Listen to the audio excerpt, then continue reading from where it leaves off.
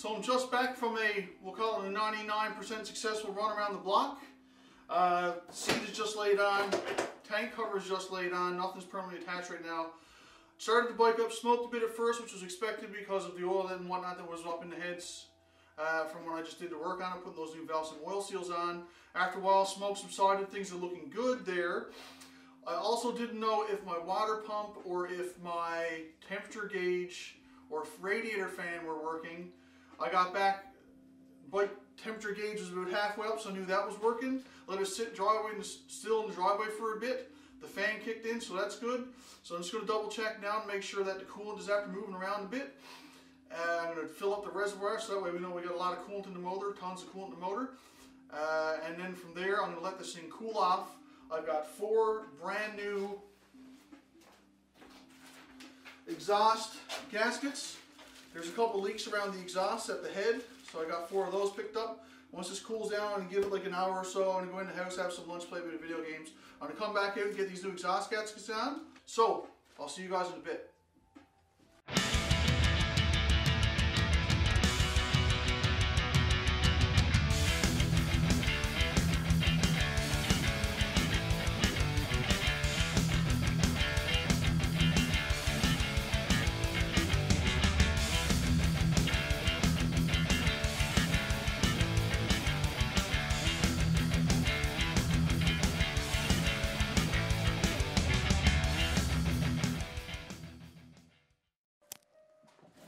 These are pretty rusted, so I'm going to hit these with a bit of juice. Trying not to put too much on it. I don't want this stuff, you know, burning up off the exhaust or whatever, but I should be able to get enough on there to just help it go on. It's a 14 mil bolt inside, or 14 mil nut inside with a 14 mil bolt outside.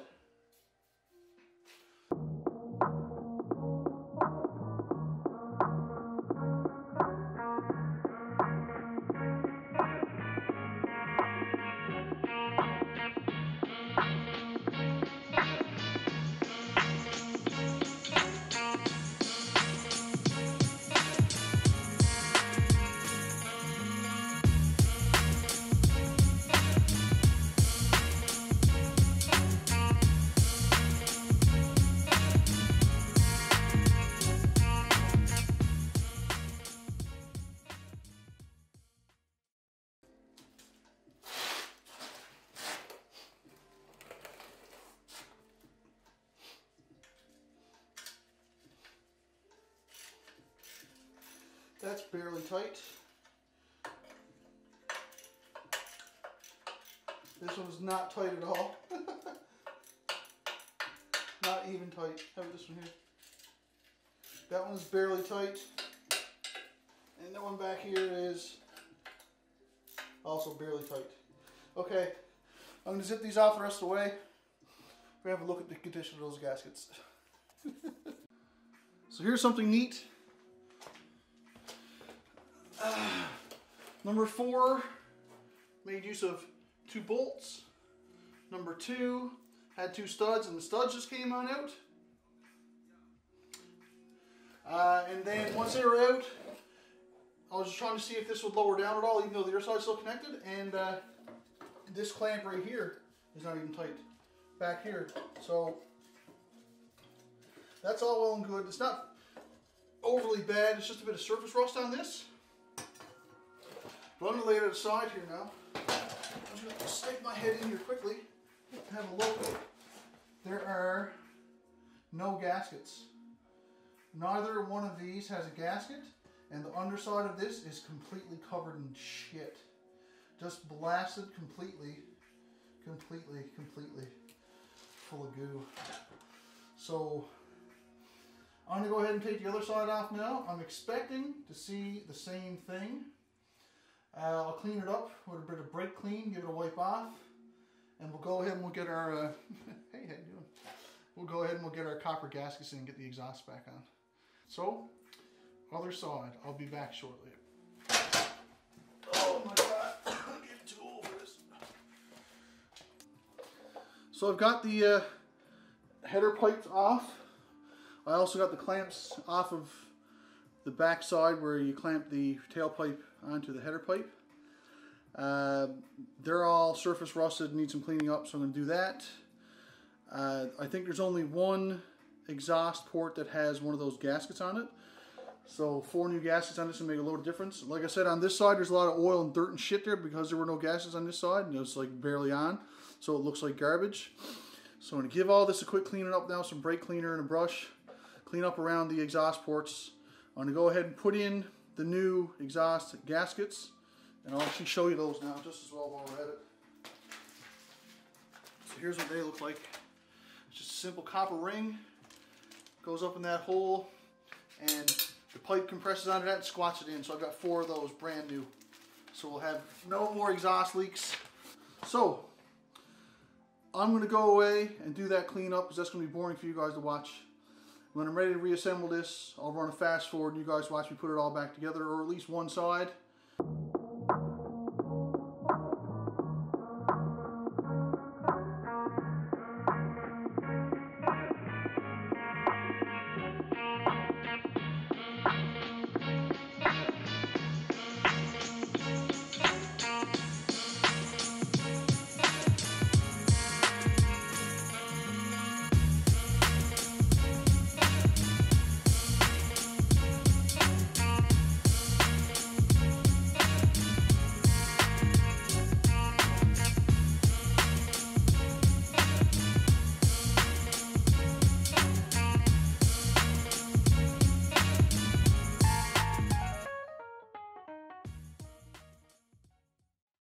So I'm just running into a small issue where these other substituted bolts are a little short. So I'm just going to have to shove up on this a bit more from the front side first and let that pull both pipes up and squat that other copper gasket in a bit. Either way, I'll finish this up on this side. The other side, I'll bring you guys back when we're ready to fire her up again.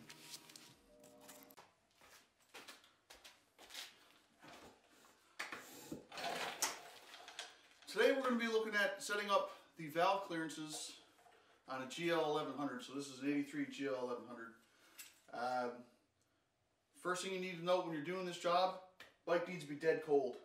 Cannot be warm at all or it's going to totally mess stuff up. It's just not going to work out. Everything will be heated up and expanded to a point where a couple thou will be the error essentially. So bike is dead cold. So the steps we're going to do are, first thing we're going to do is we're going to take off the valve cover. I'll just do this on one side, it's the same for both. We're going to take out the timing plug back here, and we're going to take out the plug on the back side of the alternator here, so that way we can use that to turn the motor over. We'll turn each of the pistons until they're at top, so that their valve tappets are just loose, the rocker arms are just a little, they should be, you might not even see them move, but you'll just barely feel them or even hear a little clicking or whatever. When you do that, you'll know that that cylinder is ready to be adjusted. I've got a special tool there that'll go down over that nut as well as the inside post, so you can make that adjustment. Intakes are adjusted to 4 thou.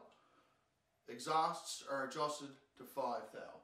So let's go ahead and start the process. So first things first, we're going to get those covers and caps and whatnot off so we can get at all the components we need to get at. So like I mentioned, we need a 17mm wrench, a flat top screwdriver, and the valve cover is held on with 10mm. So we'll go ahead and we'll pop that stuff off now.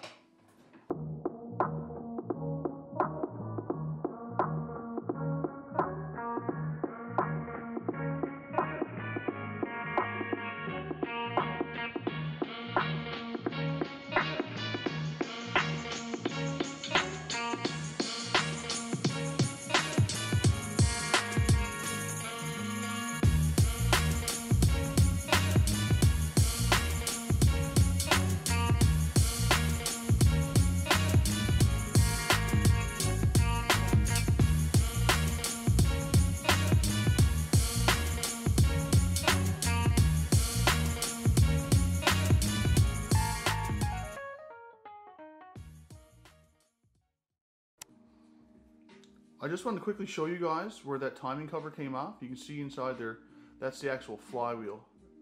So there are markings in the flywheel that show top dead center for cylinders 1 and 2. And then when you do a 360 with the motor, then the opposite 3 and 4 will also be at top.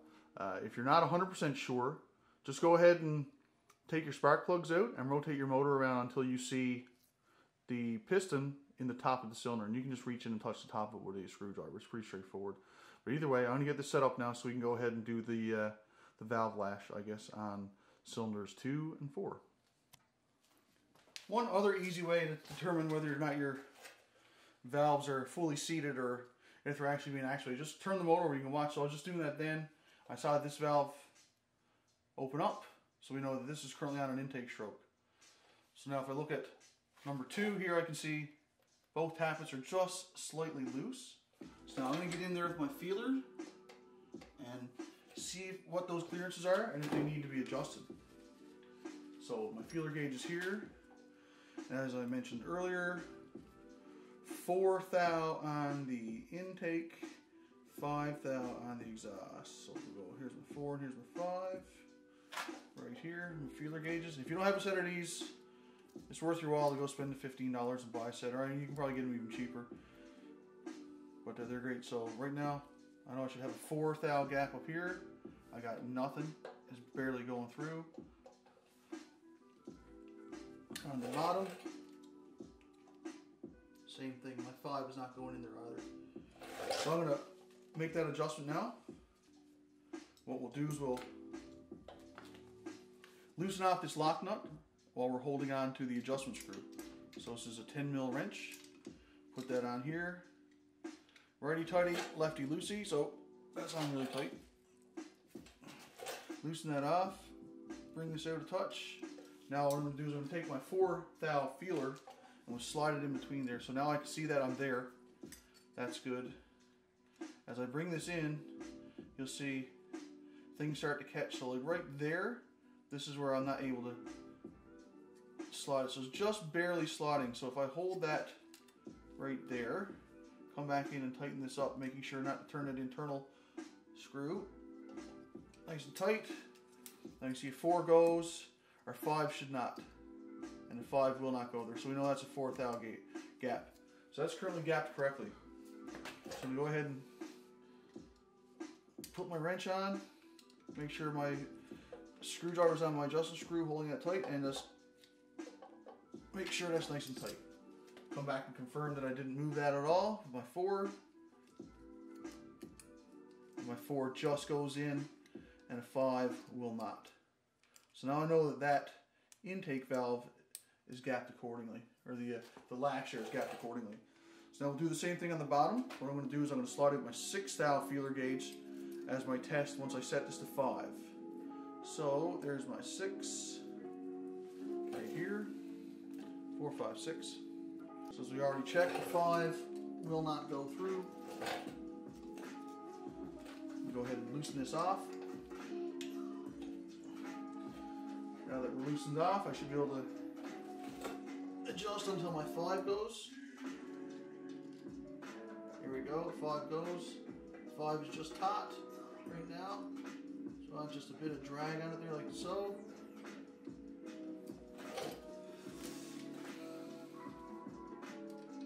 Put our wrench back on. Make sure we're holding that screw in place. Tighten it up.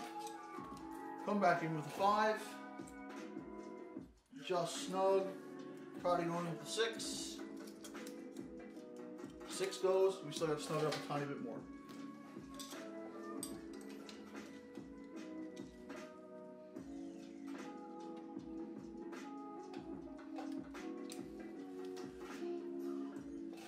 Double check with our 5.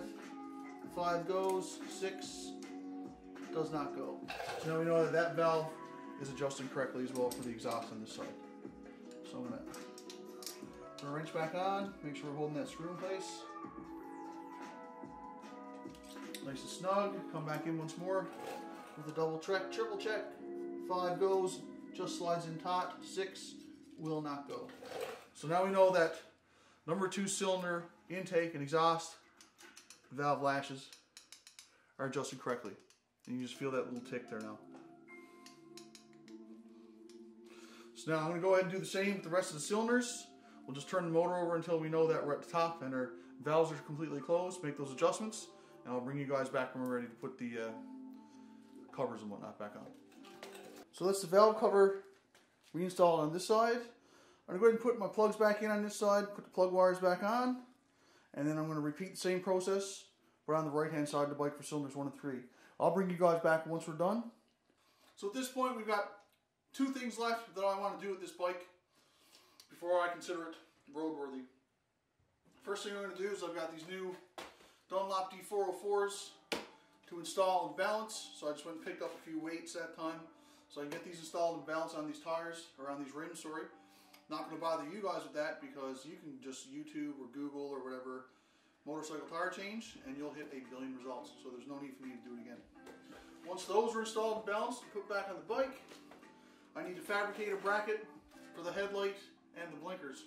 So one of my buddies, Mike, thank you buddy, had some blinkers he picked up for a thing he was working on. I'm going to use 2 of those, and I'm going to take the headlight out of the front fairing and we'll make up a mount. There's a bunch of mounting points along the front here, points where you can screw stuff on or use existing bolts and whatnot to mount a bracket on there that we can then have our headlight mounted out here and the blinker stocks off the sides of it, kind of thing up front. So I'm going to go away for a few hours and get these tires done. I'll probably bring you guys back when we're ready to put a front light on this.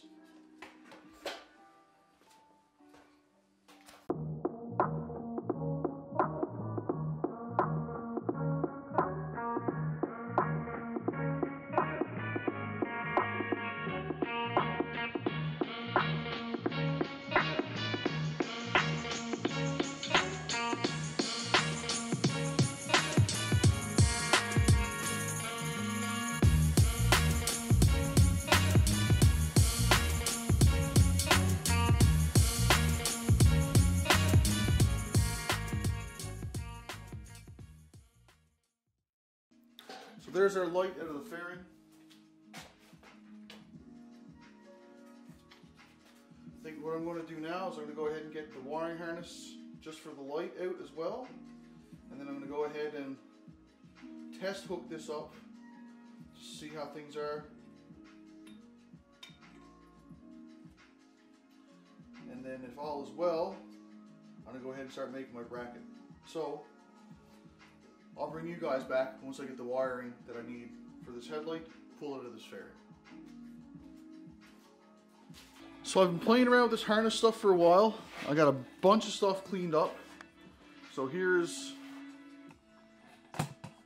all the aftermarket shit that someone was after chopping in this bike, and it was, man, like literally like, what are you even doing? Like some of the stuff was just like taped together. There's no solder.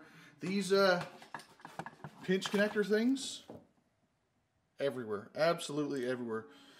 So anyways, what I'm doing now is essentially I'm what some people call buzzing out the harness to see what is what. So I'm running into one small issue. I'm going to explain that to you right now. So I managed to get all the stuff cleaned up. We got our 2 basic connectors up here now. We've got the horns. Horn, only one of them is working, so I'm going to put one back on, obviously. So there's our horn connector there. And here's the main wiring harness that runs to the front of the bike up into the fairing. That goes up there for your blinkers and your headlight, high beam and low beam, all that good stuff. So here's the harness that I took out of the fairing itself. And this is what goes connected to that. So usually when you look at things like orange, white, and orange, those are going to be your blinkers left and right. Your blues over here are usually like your low beam, your high beam. Your ground is here, your 12 volt power is here. So when I connect this here, so you can see like how these colors are matching orange, white, and orange white on the corners here. The light blues and the dark blues are all lined up as well. I go ahead and I just connect that. I'm not going to put the clips in or whatever. There's no need for that right now. So that's connected.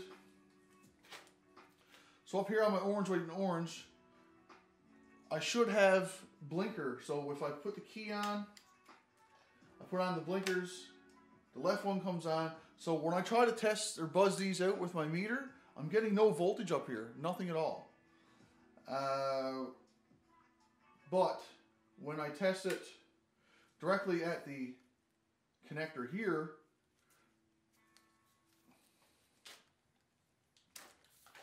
I do get voltage.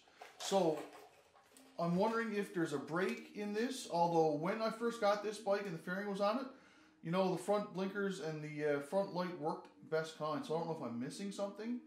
But either way, I'm going to go ahead and keep troubleshooting this, and I'll bring you guys back when I have a solution. So by referring to the wiring diagram in the manual, and there's a link to the manual in the description of this video, hopefully. If not, there is on the previous Goldwing video. I went ahead and found which connectors are which here inside the harness plug here. So with this one, these blinkers only have 2 connectors, so they'll only ever be on or off, like blinking. There's no pilot or marker lights, light bulb or connection in those blinkers that I got. So we've got left and right blinker, low beam and high beam lights. So if I flick the bike on right now, see our low beam is on. If I flick on the left blinker blinks. If I flick on right blinker blinks. And if I flick on high beam, you'll see the intensity of the light go up significantly. So that's all of that stuff. So the next thing we need to do now is we need to make ourselves a mount that will essentially mount using the available mounting points here. So there's a bunch of wiring behind this. This is a great big block of cast. This thing weighs like probably 5 pounds. It's pretty hefty.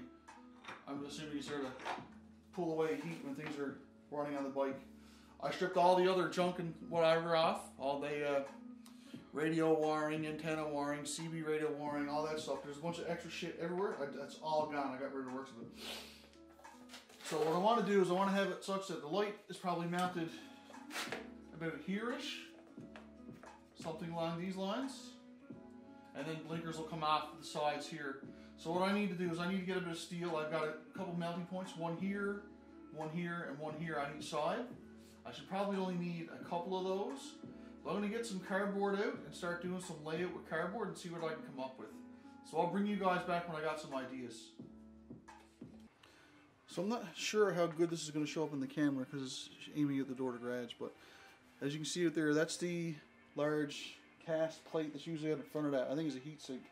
Since this is going to be exposed to the wind, I don't think we need to worry about it. So I'm going to replace that big chunk of steel, iron, wherever it is, with some just regular, I think it's 3/16 inch plate. So then from that plate, I can essentially build up whatever I want off of that plate because I can weld whatever I want to it. So I'll weld a couple of mounts to that, and then I can have that go directly up to the light, and also have a couple things coming off it for blinkers as well. So I'm going to go ahead and cut this out, drill a couple holes, mount it up, and we'll have a look at it there, and we'll see how we want to mount the light and mount the blinkers to it.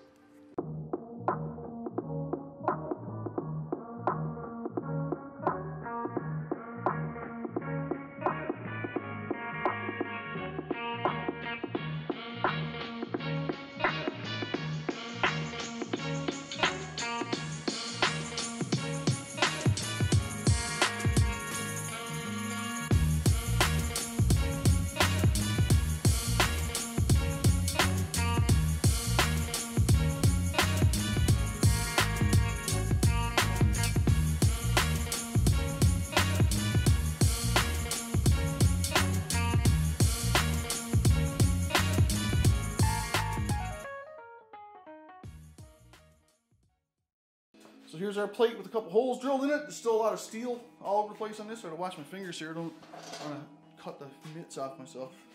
But now, these holes should line up good with these. And they do. So now, obviously this is nowhere near a finished piece. But having this mounted there, like so, and I'll clean this up. Like I said, I'm going to round the corners, all that good stuff. It'll be wire wheeled off, and we'll hit it with a bit of black paint or something so it doesn't look too bad. But the main thing here is the following. If I can find where I put my light. Having that there, we'll call it permanently, it'll be bolt on, means I can fabricate a bracket that'll come up off of this to where this nut bolts to, And that means it'll be just like as if it was inside the fairing itself. And I'll even be able to adjust the height using this thing here. I'll have I'll have more than enough room back here for my wiring harness. And I can even put a little cone in there after to protect that from the elements and stuff like that. And I'll also be able to come off this way and this way for my blinker mounts as well. So what I'm going to do now is I'm going to get a piece of cardboard and I'll do some CAD, cardboard aided design, and we'll see whereabouts we can get a nice piece of cardboard, probably triangular or trapezoidal. It's going to come out like this and have a little bend at the top, which this thing here is going to bolt through. So I'm going to grab some cardboard. I'll bring you right back as we do some fitting up and see what we're going to do here. So the way I'm starting off with this is like so. I've got my base. I'm going to work backwards from the light. So what I did was I went ahead and made this where we're going to actually bolt this light onto. Let's make sure I can see that. Out of focus, please. Okay, there we go. So I made this trapezoidal piece out of cardboard. And I'll essentially make this out of steel as well. So this will go here. And with that there, then I can work back from here. So I know that the light will go about here-ish. So now I know I can come off this way from here down with one more piece of steel, and that'll be my main mount for my light. Now keep in mind, that's all this is mounted in the fairing with as well. It's just that one spot. So that should be good and sturdy enough for that. So now my next thing is I'm going to hold this in place, take a few quick measurements, and see what kind of distance I need from here to here for my next piece of cardboard. It's essentially going to be a two pieces of steel to get that mounted and in place. And from there, I can go ahead and make my blinker mounts as well. So now I've got the second part cut out. So now if you look at it, I just got a bit of tape put on one side so I can easily bend it one way or another kind of thing. So this is essentially what we're going to have. We're going to have something like this mounted here. And with that mounted there, the light would then mount here like so. And then from there we can adjust the angle of the light using this adjuster here. And of course this piece of what will eventually be steel will be fixed in place for good on this plate.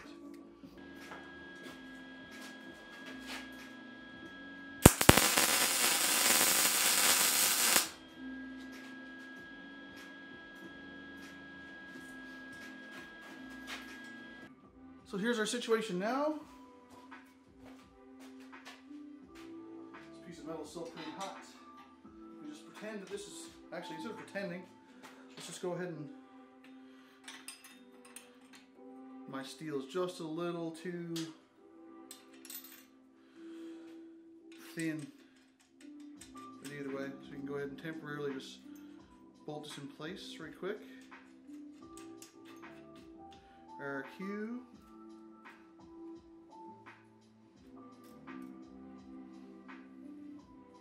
That looks about even to me. So now our light would be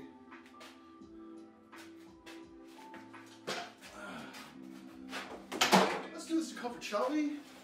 So that's how our light is going to be on there, like so. It looks nice and straight. Now I can also adjust how much tilt up and down and also how much tilt left and right this light has. So we can take out any imperfections in my manufacturing, because I'll guarantee you there's going to be a bunch of them. So at this point now, I think I'm ready to also tack this onto the base plate here. So I can come over and hold this by hand. I'll adjust the adjuster to the midway point. I'll probably do that before I weld it, just so I know then that I have some negative and positive adjustment to make here. And I'm probably going to line it up out there so I can get at the adjuster either with a vice grips or get it out by hand or some such. So I am going to pop my gear back on. I'll back you guys up a bit. I'll come over here and I'll tack this in place and we'll see how it looks.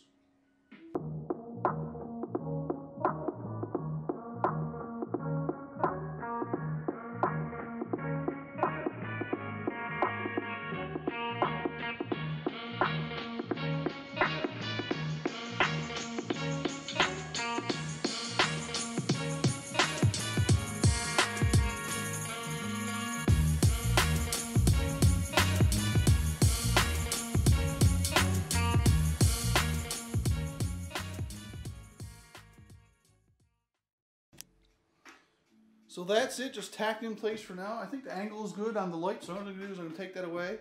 I'm going to finish welding up that attachment piece onto the base plate, and then I'm going to look at fabricating a couple quick mounts for some blinkers. So I just want to give you guys a quick look at what I finally finished up with regarding the fabrication on this.